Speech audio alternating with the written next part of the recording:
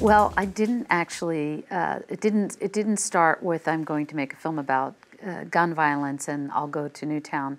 I had worked with some colleagues and set out to tell a story first and foremost about how an entire community looks in the 3 years of the trajectory that we followed in the wake of gun violence from a perspective of a number of constituents in the community. And it unraveled over time and involved a lot of trust building with the town. And of course, we can't really talk about Newtown without underneath it talking about gun violence. Well, of course, there had been so many cameras there in those early times, and I really didn't meet those three families until some months later, many months later, and it happened very privately and very organically.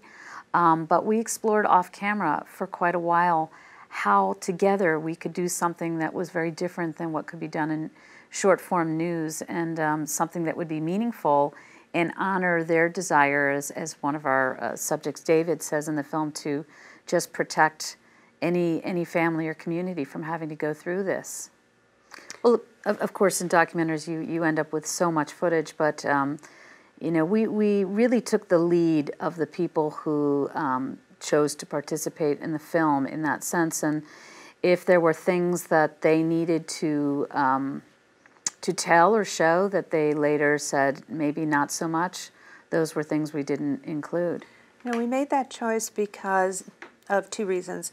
One, and the most important, out of respect to the families who lost loved ones, and the second, to really support the effort not to bring too much attention to the shooter, to the shooter's identity and motives for the crime, to avoid copycat episodes, and not to glamorize the act, the horrific act and shooting. So for those two reasons, we tried to provide enough information, but not too much about the framing of the shooter. Well, you know, the lesson was really one of inspiration.